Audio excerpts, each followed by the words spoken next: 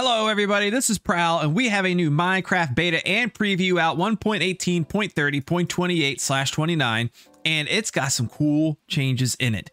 I'm going to do things a little bit different than the last couple of videos. I really want to deep dive into the one or two biggest changes within a beta or preview as opposed to spending equal time on everything like I have in the past, and then we'll just kind of skim over everything else. So with this particular one, we're looking at a couple of things being added in. Number one is the deep dark, and number two is the allay. So the deep dark, this one's going to be a little bit harder for us to do here because there's no way to locate biomes on Bedrock Edition. There's no spectator mode, so you can't just fly around and easily find one either.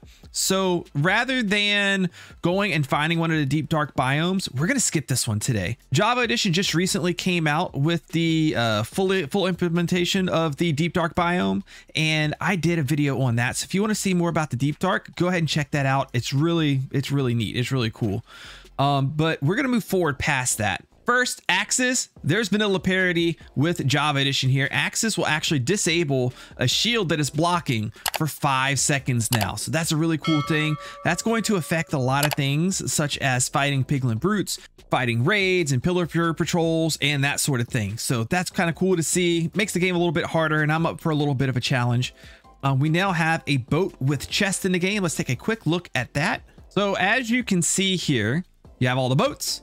And you have all the chest boats, boat chests, boat with chests, whatever you want to call it. They're really easy to craft. All you need is just a boat and a chest. If you have those two things, you can craft it. You do not need to go to a crafting table interface to do it either. You can do it just from your inventory menu. Now, we place one of these guys down.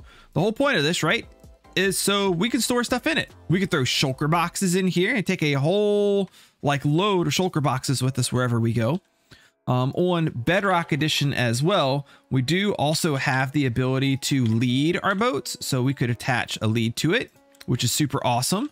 And if you attach a lead to it, you could actually bring a whole army of chest boats with you if you wanted to take them somewhere, just like this. And there are redstone device implications here as well, because as you can see, I can drive up to this right here, and as soon as it touches any part of the boat, it starts filling it. So whoops. So as you can see, it is dumping cookies in right now. We can go underneath this one. Again, once we're underneath it at all, it starts soaking it up immediately. And if we go over top of this hopper right here, as you can see, it is now taking the items out. So the boat chest is a way to kind of pull items in and take them out. Ooh, you know what I just thought of? This thing has a pretty big box, right? So I'm just trying to think of possible implications for farms, and specifically implication for item collection. And I got a cool little system set up here. Normally speaking, the fastest that you can load any type of storage device is like this, right? So if we grab a chest, you can have a chest, you can have 1, 2, 3, 4, 5, 6, technically 7, 8 things going into it at a time, right? And if you wanted to make them all on the same level, you could do just like this. 8 things going into a chest at the same time. Here though, we have 3, 6, 9, 12, 13, 14, and if we add some in the back, 15, 16, maybe even more. Honestly, let's see what happens here. Let's place this down, hop in it, and we should get a number of different items here. And if we park it just close enough, like right here, nope, it needs to go a little bit further forward. Look at that. Look, is it getting all sides? It's getting all sides, all slots. Nothing else would be able to fit in the back at this. Nothing else would be able to fit. We wouldn't be able to fit. Oh, wow. Look at that go. Woo-hoo-hoo-hoo-hoo. Oh, this is cool. So obviously we have 2 more in the back facing in. That's crazy. Okay. Now I'm a little curious. So a hopper minecart will pull at 4 times the speed of a hopper. So now how quickly, I keep doing that, how quickly can we unload this guy? Here, let's try. Let's give this thing a little try here. I'm going to have to do this a certain way. So let's see. How many of these can I get under here at a time? Oh no, they moved. Well, that's 3. That's 3 under there. Oh gosh. Look at how fast. Are they all getting it? Yeah. No, that's not. That one is. Okay. Okay. How can we improve this?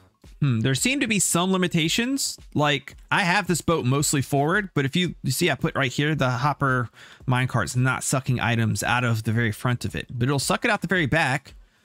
And a regular hopper was sucking items out of the front. Like if I do this, right, like it's taking items out. So I'm not quite sure what this is. Maybe some type of bug with it that they need to fix, but that should definitely be able to pull the items out. But essentially you could get 3. I bet you could probably even get 4 if they fix that bug, or we figure out what the deal with it is. You could probably even have something like this where you have minecart, minecart, minecart, minecart, and have some way to like time sending them off, and you'd be able to pull out 4 hopper minecart speed out with 16 hopper speed in. That's incredibly fast. I can't wait to see what some of the tech community does with this. Okay, coming back to the big one here, we got the Allay. This is really the last big thing here. Everything else is pretty small stuff, some bug fixes, some very like minor changes that I won't go over separately. You can go through and you can look at the changelog. It'll be linked in the description. But we do have here, we do have the Allay. Now they've changed a few things. The Allay now has a delay for picking new items after delivering items. This should make it so the Allay will not immediately go to pick up new items rather than dropping all of its items off first. The Allay will now only pick up the exact item it holds. This is a bug fix as well. It is their intention to make the Allay only pick up the exact item that it holds. We do need to see how exact that is though. So we'll do a few tests. Allays will now stay up close to a note block that has been played near it. That's cool. That's good. And Allay are now immune to damage from its owner. That's good too, because I don't know about that one. I mean, you have the ability to damage anything else, but I guess at the same time, it gets in the way a lot when you're mining and that sort of thing. So that can become an issue. So I do get why they're doing that. Although this seems like a band-aid fix. They should just fix the Allay pathfinding directly in front of you while you're doing things. Okay, so we're over at a farm I made in the last preview video. Just a basic sugarcane farm to give something for the Allay to get. So let's spawn in an Allay. Let's see if he's able to actually keep up this time. Because last time what he would do is he would grab 1 sugarcane and then go and throw it.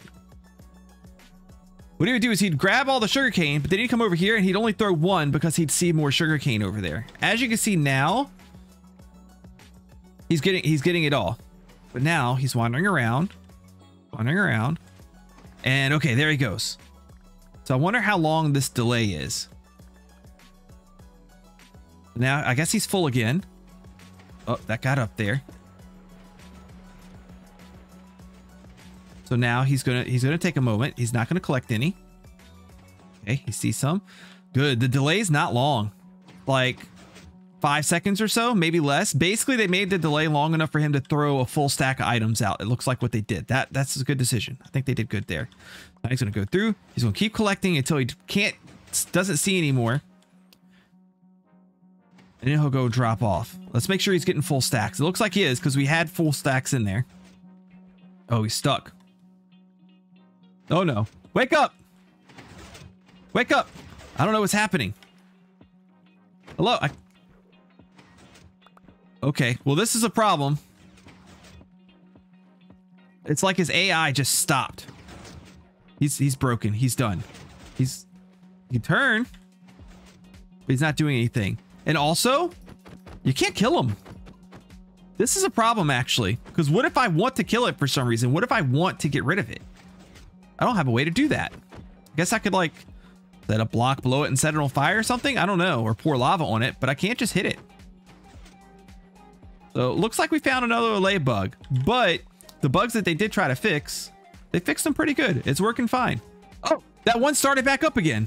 But as you can see, they also stay in the area. Before, they would kind of follow you around. Now, since that block is constantly playing, they're specifically staying in this area. They're not traveling far at all. So now they're permanently locked there unless I turn this off. I'm assuming if I turn this off, they will eventually, here shortly, decide to follow me again. Oh, okay, he's throwing. They have that 1 minute timer of remembering the note block that they're attached to. So I'm assuming they'll probably stay linked up to that until that 1 minute timer is expired. Look, he's following me now. Yep, they're following me. And now they're throwing stuff at me. Everything from that regard seems to be working good. Perfect. So now if you want to permanently affix these guys to a farm, that's what you can do. Now, are they just staying linked with any note block that they can hear? Or if I bring in Allay on this side while this one's playing and bring in Allay on this side while this one's playing, will they always return back to their respective note blocks? Let's find out. Let's kill these guys off. Okay, so now we have 2 of them playing. Let's spawn in an Allay over here. Give him sugarcane. Let's spawn in an Allay on this side. Give him sugarcane. Let's see what they do. We'll try to track them. This one's the one that goes to the right. That one went back to the left. This guy, he's gone back to the right. Okay, let's see if it happens again. Uh-oh. He's picking up the stuff he already dropped. Let's fix that. Okay, let's see what they're doing. Okay, that guy went back to the right. Oh, wait, he's going back because he saw more. Oh, this one's still spilling a little bit. Did I lose an Allay? Oh no. Oh, he's trapped. Oh, there he goes. Let's further test this. Let's more scientifically test this. We'll set up 4 of them and we'll see if we get pretty even distribution between the 4 collection points. Okay, we have 4 drop-off stations. Let's see what happens. Let's make this come in pretty quick. That way we get plenty of testing. And let's see if we get a roughly even distribution between the 4 and try to keep tabs on who's going where. So we'll start this guy out of distance of hearing those. So maybe somewhere like here. I'll give him that. Okay. And there. Okay. Let's see. Let's see if we get an even distribution and the 4 of them continue. Does he have? Okay, he does. And see if we see any crossover. They're going back to their own. He's going back to that one. Going back over there. They're going to take a little bit to wander. They come back to their note block. He's collecting. This one's stuck down there for a moment. Look, he brought his back already. I think they're all going back to their own note block. I don't think there's any crossover. Look, if I go check this out, we got 3 stacks. We got 2 stacks. He was working a little bit slower. He got stuck. It's fine. 4 stacks. Oh, wow. Oh, wow. Oh, wow. This is screenshot worthy right here. This is awesome. You can have them take everything to different locations and they will stay linked to that note block. At least as of right now, that's what it seems like. Can we find a way? What are these big holes in the ground? Oh, okay, that's cool. Very interesting. Do we have a way to make the Allay linked to 2 note blocks that are like really close to each other? Like you probably wouldn't want them this close to each other if you're trying to sort items because they're all going to go in the same like filtration system anyways. But at least in terms of like collecting items, I've found that a 5x5 is the most reliable method to not having anything caught. And I'm sure other people will find more reliable methods and be able to get these things closer than I'm going to try right now. But this is the one that we're going to try right now. We're going to try to link 2 different Allays to 2 different stations that are pretty close to each other. So now the first question is will the Allay hear the block, the note block it's closest to first? Okay, I got a little setup here. So if I want to activate both at the exact same time, I can. If for some reason I want to have one or the other activated, I can do that too. So I'm kind of curious if we activate them both at the same time, which one is an Allay going to link to if we bring them out of ways? First of all, will they keep their distinction between the 2 if we do it the way we were doing before, right? So if I come over here and I place him, I think it's a 16 block range. Let me kind of count that out. Okay, so if I pull one in right here and let's just give it a grass block. It's linked to, it should be this one, I think. Let's test. Let's throw it a handful of grass. What does he do? So he should take it to that one. Was it just because that one was closer? Take another handful of grass. Throw it over here. Does he take it to the closest one? Or does he take it back to his home? He took it back to his home. Oh, that's such a good sign. That's a really good sign. Okay, let's take this a step further. Let's get rid of that guy. Okay, this is a little primitive, but it's going to work a little bit better. Yes, okay. So it sounds like they're beating at the same pace now. So let's go over here. Okay, so let's spawn in an Allay. Give him a stick. Throw down a handful of sticks. He takes him over to the left. Okay, that's good. That's what we wanted him to do. Let's repeat this test a few times. Spawn in an Allay. Give him a stick. Drop sticks. Grabs them. He takes them over. He throws them in there.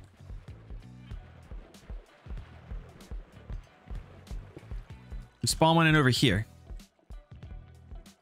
Let's see, because oh, he went to this one. Look, I think he's gonna go to the one to the left.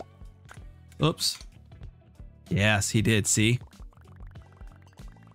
Oh, he threw them to the other one. That's a problem. But that's interesting. So even though I spawned him in over here, he still favored this one. So it's not like distance based if all else is equal. But I think we can probably rig something up. Let me try this. Any other method I think of, it's going to be a little bit more difficult than just bringing them into range. But the only other thing I could think of is you could do something like have an Allay in, bring him in. He's here, right? Right now he's going to be linked to me, and I can link him to this block like this. I can play it, and then I can bring in another Allay within the 60 seconds. Give him a stick, play it. Now I can turn both of these back on, and they should be linked to their own blocks, right? So I should be able to throw stuff over here, stuff over here. It's all my sticks, apparently. And they're going to go back to their own now. So you're going to have different ways, and I'm sure people will come up with like unique ways of linking them up as well. It'll be interesting to see what you guys all come up with. But the fact that you can link an Allay with a block is really cool. I do wonder though, wait. He just switched over to that one. We haven't seen that happen any other time. What is happening? Let's try the correct method of actually bringing them in on separate sides. Okay, so this Allay right here is in. Let's bring one in on this side, roughly 16-ish blocks away. Bam. All right, that's 6 stacks. I think he tried to pick up the sticks that one was throwing. That could be a problem, like cross-contamination in a way. If they're bringing the same item though. In this case, we probably wouldn't have them bring the same item. Let's fix that. Let's fix that. Okay, I believe we've resolved the issue. We have one with cobblestone, one with smooth stone, and this has been going for a couple minutes now. And I spawned in one over there, one over there. So what we should have is, I don't remember which side is which. The way they're flying around, it makes it a little hard, but let's just favor one side, right? Let's go ahead. Let's bring in all of the blocks right here. Our problem before was they were throwing and catching like the same items with each other. Oh no, he's not linked anymore. Oh, it was working so cool before. So it's like they stay linked initially. They stay linked for a moment. Like here, you'll be able to see, right? Let me place him down. Let me give him this. Maybe it's just because it's the first minute, and then every minute they relink instead of it being a continuous link. Because I can throw all these down right here, just like this, and they'll take them back to their originally linked ones. See, he's taking them over there. He's taking them over there. But I'm assuming if we give it more than a minute, look, now he's going over there. He's switching sides. Oh man, this is not good. So at least at this rate, you can't have them this close. And if they'll get mixed up this close, even though we've linked them separately to them, then I even imagine something like we have over here. It's going to eventually, like where they're separated by a little bit more. If they're within like listening range of one or the other, it's still going to be a problem. It's still going to be a problem. So obviously there's no intended mechanics behind this yet that we know about, but this should definitely be intended for you to be able to permanently link an Allay to a note block as long as it keeps playing. So Mojang developers, if you're watching this, that'd be a kind of cool one. I don't know if it can happen or not, but like an Allay the first note block adheres, as long as it doesn't expire that 1 minute timer between it here and the beat, it should just always stay with that one block, like infinitely until that beat stops and that 1 minute timer expires. That way we can do things like this and have 2 separate drop-off points for 2 different types of items within Allay. That would be totally awesome. It'd be very, very useful. Okay, so let's test their ability to bring back specific items. We're gonna start with this glass right here, because before, the way it worked is if I gave him a regular piece of glass, he would get all of the different colors of glass. So if we put the Allay down, let's give him a piece of glass. As you can see, if we drop this, he'll pick it all up. He'll give it to us. But if we drop this, doesn't care. Okay, now let's take his item out of his hand. We shift, is it shift click? Give me your item, bro. Or did I just click him with the new item? Oh, I can't change his item. There's no way to change his item. Oh, is it? Oh, you have to have an empty hand. There we go. Okay, empty hand. Now let's give him an arrow. Obviously, if I drop arrows, he'll come pick them up. What if I drop tipped arrows? Is he going to get those? No, he doesn't. Okay, here's another big one. Books. Where you at? Got arrow back. All right, I'm going to give you a protection 4 book.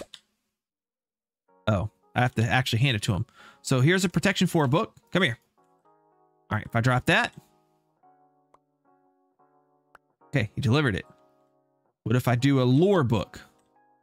Are all enchanted books the same? Oh, all enchanted books are the same. So enchanted books, they're going to be treated the same way as each other, at least as of right now. All other items, though, at least ones that we tested here, they're all going to be separate. And I can't think of anything else that would be worth testing that would likely be under the same tag. So I think we're good. So enchanted books, they'll bring them all. Everything else will be brought separately. And I think as far as today's beta/preview video, that's going to do it. I've tested everything I wanted to test. I'm curious to see what everybody else figures out. We've found out some interesting things. We found out some interesting things with the chest boats, boat chests, whatever it is, the boat with the chest in it. We found out some interesting things about the Allay. We came up with some cool ideas of mechanics that we first thought were here, but obviously are not or are flawed if they are intended to be that way, that hopefully the developers will consider adding in to make the Allay even more useful. I appreciate everybody stopping by and watching this beta/preview video today. If you enjoyed it, go ahead and click that like button and subscribe to the channel. And I'll see you next time. Bye!